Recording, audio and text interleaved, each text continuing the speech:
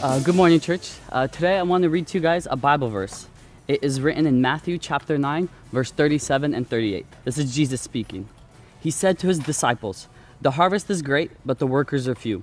So pray to the Lord who is in charge of the harvest. Ask him to send more workers into his fields." Have you guys ever thought that maybe what you're doing, whether that's in ministry or in life, how it might not be impactful? It might just be something that's super small and then it doesn't really affect anything greater. It doesn't affect the big picture. Well, I just want to give you guys this example. Right here, I'm kind of just clearing up some dirt, pushing over to the side. It might seem like I'm just twiddling my thumbs here, wasting time. But in reality, if this dirt doesn't get moved, we can't lay the foundation. And if we can't lay the foundation, we can't build the house. And if we can't build the house, the boss is gonna be mad and I'm gonna be fired. It's like that in church too, where sometimes something that's so small and simple, you might think that it's going unnoticed, but if you do it to glorify God, it will go a long way. Let's use stacking chairs for example. If no one stacks chairs and sets them up in the church, you might think that, oh, no big deal.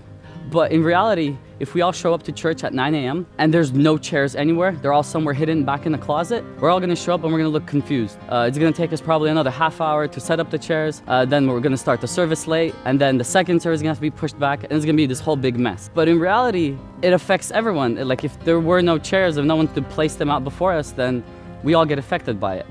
And it's like that a lot with the kingdom of God, how something so small, you might think it's irrelevant, but in God's eyes, it's very important and part of the big picture. I want to read to you guys one more Bible verse. In Matthew chapter 10, verse 42. This is Jesus speaking again. "And whoever gives a cup of cold water to one of my humble disciples, I promise you, he will not go unrewarded." So here Jesus is saying that even if you do something as simple as giving someone a glass of water, you will be rewarded. Whether that is going to be on earth or in heaven, Jesus is saying, don't worry, no matter how small of a deed you're doing, if you're doing it to glorify my name, your work will not go unnoticed. Have a great day, church. God bless.